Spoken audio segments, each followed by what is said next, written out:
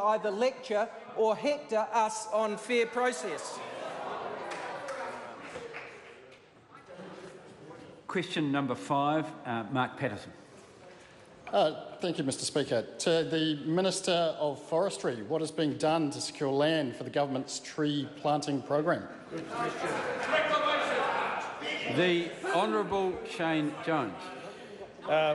Mr Speaker, the government has a robust campaign to attract land from iwi where possible within the public sector, and substantial numbers of people from the private sector who are responding on a daily basis.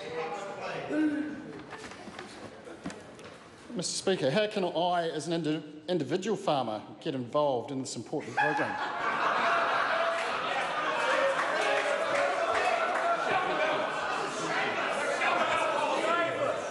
Mr Speaker, well, rather than using the pronoun, let me talk about the figurative farmer. Sir, there are already schemes that are available, such as a forestation grant scheme, which was poorly managed under the last regime, erosion control funding program, but most importantly, please get in contact with Crown Forestry that will morph into a separate Crown agency with a budget to begin planting millions of trees this winter. Question number 6, the Honourable Amy Adams. Point of order. A point of order. I seek leave for this question to be held over until the Minister of Corrections is available to answer it.